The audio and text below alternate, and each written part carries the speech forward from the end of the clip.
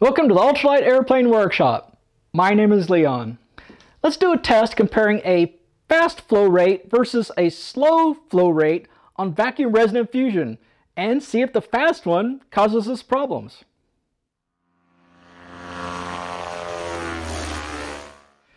Back when I was having trouble getting a good surface finish on my parts, I had a lot of comments saying that my flow rate was too fast. And so I took that to heart and I did what I could to slow down the flow rate. In fact, I changed up the flow media in order to help reduce the flow rate. I got better clamps to help me reduce the flow rate. And so I started slowing down my flow rate, and I was doing about a ½ inch per minute across my parts. And I started getting some pretty good finish on my parts. But I got to wondering over time, is that really my issue? Can I get good mold surfaces if I flow faster? So I decided to finally go ahead and do a test to find out. So in this video, I'm going to prepare two layups. One, I will do my traditional flow rate, which is about a ½ inch per minute. And the other one, I'm going to release the clamp on it and just let it go as fast as it can go. And then everything else, I'll try to be exactly the same. So the same vacuum pressure, same epoxy, same temperature. I'm going to do them at the same time in the same setup. So the only thing that should be different would be the flow rate. Well, let me talk a little bit about what my layup is going to be. So I'm going to set up two separate samples. They'll each have their own vacuum bag and tacky tape. So the only place we can have a cross vacuum situation will be on the outlet. They'll have the same exact vacuum out at the outlet. So it's going to be a carbon fiber foam, carbon fiber sandwich layup. The mold side is going to be 100 gram per square meter biaxial carbon fiber fabric. The model number on that is F4202, and I got it from Composite Infusions. I'll put a link to Composite Infusions down in the description. For the core of the layup, I'm using the Vinicel H80, which is about 5 pounds per cubic foot foam. It's 1/8 inch thick. I put my own holes into the foam. They are 1 inch apart in a square pattern, and the holes are 1/8 inch diameter. Actually, they're a little bit less than that. They're close to 100 thousandths of an inch. The vacuum side carbon fiber is, again, the same thing I had on the mold side, 100 gram per square inch biaxial. I then put down a peel ply. As you can see, the peel ply is green. That means that it has a release agent on it.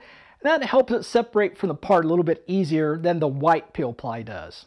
On these thin parts with just a really thin carbon fiber sheet on it, that's really a good way to go because you don't want to because as you're pulling the peel ply off, you don't want to separate the face from the core. The next layer is a flow media. Now this is not a traditional flow media.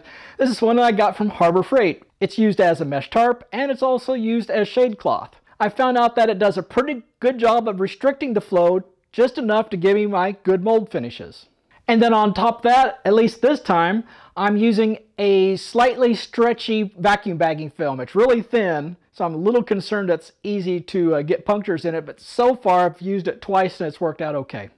I'll put a link up here in the upper left-hand corner. That's a link to a video where I finally got a good surface on my mold side of my parts. I go into a little better explanation in that video what my process is, although it has changed just a little bit since I did that one, but essentially it's the same. What you'll see next is a little more description of what's going to happen when I first start the flow. But then we'll go into time lapse and you'll be able to see how fast the fast side is versus the slow side. And I've got cameras looking at both the top and the bottom of the part so you can see how the difference is between the top and the bottom. And then at the end we'll talk about what the results are. To help me remember which side I had the fast flow on and which side I had the slow flow on, I'm writing slow on the left side and fast on the right side on top of my vacuum bag. When I go to take off my vacuum bag, then I'll transfer that information down to the part. I'm removing the clamp from the input line, the line that connects to the mixing cup, because I'm not going to need it again until the very end when I want to pull excess epoxy from the input side using the bypass line. The epoxy can now get to the slow side clamp and the fast side clamp. I decided to set up the flow rate I wanted on the slow side first. It usually takes me a few minutes to try to get that set up properly. I usually end up having it come in a little bit too fast, and then I have to close it down a little bit like I am right here. And I have that marker in my right hand, and what I do is every 60 seconds I mark where the flow front is. And then what I'm trying to do is to get the epoxy to advance about a 1/2 inch every minute. That's a rate that works out pretty well, so I get across a 12-inch wide part a little bit before I start getting close to the tacky time or the pot life of the epoxy. It takes me a couple minutes to get the flow rate set up right on this slow side, so let me jump ahead a little bit right to when I'm ready to take off the clamp on the fast side. Let's take a quick look at the bottom and see what it looks like on the slow side. And now let's go back up the top side and get this thing started. I'm removing the clamp on the fast side, and I'm completely removing it, not putting any impediment at all, and we're just going to let that thing flow. And as you can see, it's flowing pretty fast. Now it's going to take a little while for this flow across, and I don't really have much to say while it's flowing, so I'm going to speed this up and let's just let her crank along. Occasionally I'll look at the bottom side so we can kind of compare the top side and bottom side.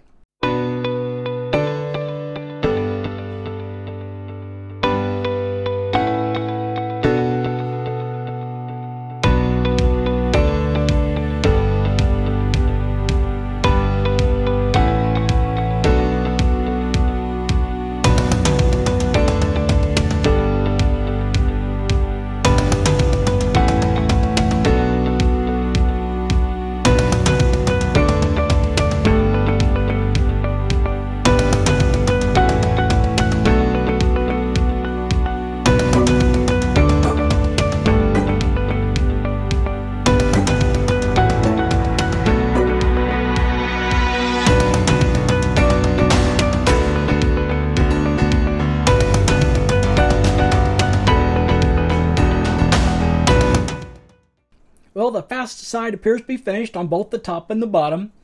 It took about 14 minutes. We started at 5 minutes and finished at 19 minutes. And it really flowed fast, except there toward the end it did start slowing down, which is fairly typical. It certainly went way faster than the slow side. And I've even increased the flow on the slow side a couple of times because as it got closer to the end it started to slow down. So I'd open up the clamp just a little bit more and let more epoxy in. You can see I put a clamp on the fast side to clamp off that epoxy, but then I decided I'm not going to do that. I took it back off again because I decided that in the real world, if I end up using this fast flow method, if it gives me a good enough surface finish, what I'll end up doing is letting the epoxy flow through as fast as it can, and then I'm going to leave the clamp off until I'm starting to get close to the gel time. And then what I'll end up doing is I will put a clamp on the mixing cup side and use the bypass line to suck out excess epoxy. So I took it back off and just left it off until the end. It's going to take a few more minutes for the slow side to finish, so let's pick up the pace again until the end.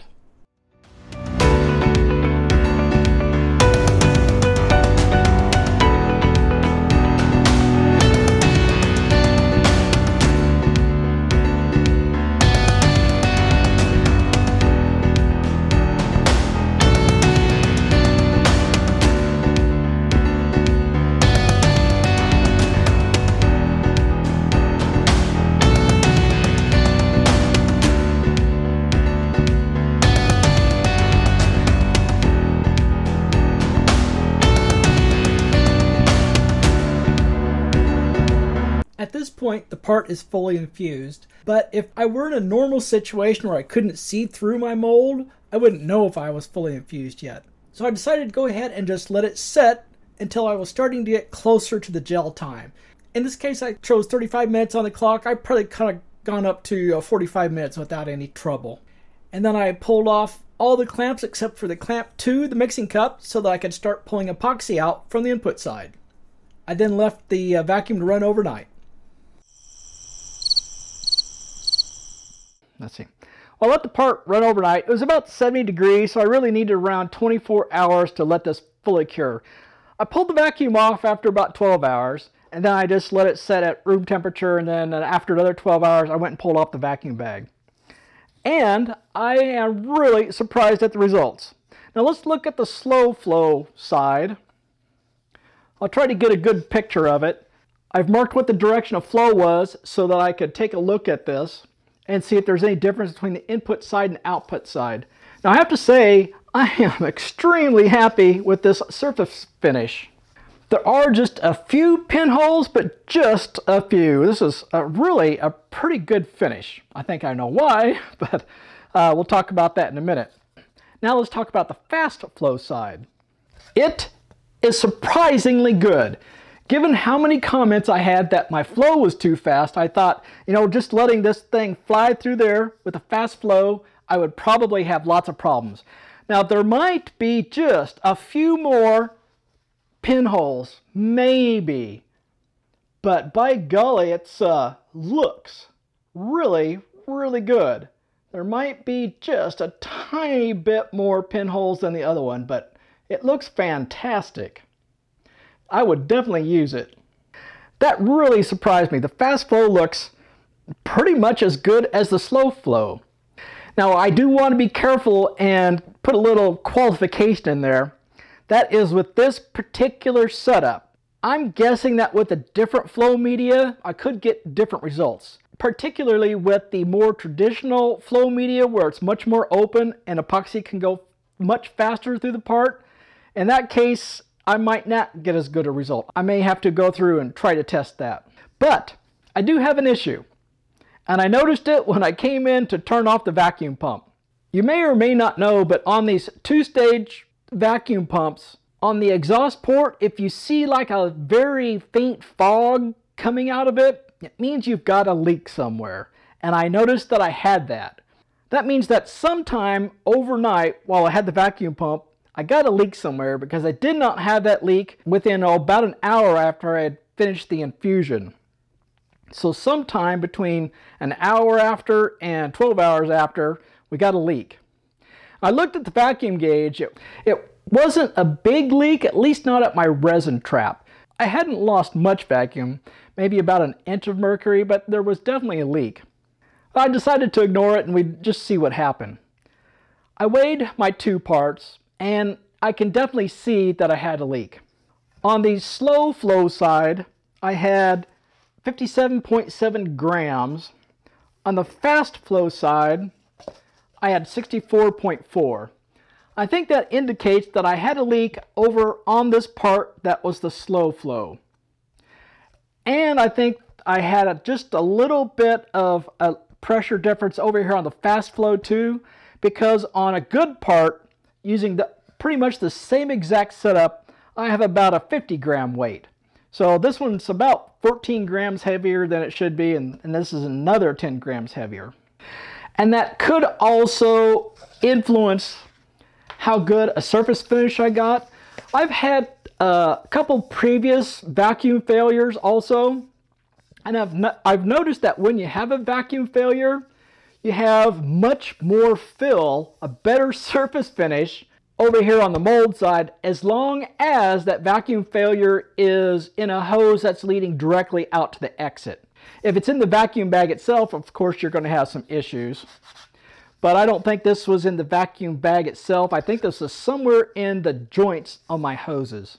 Because of my vacuum leak, I can't say definitively that this fast infusion is just as good as slow infusion. But I think this test indicates that it probably is. I'll really have to do another test.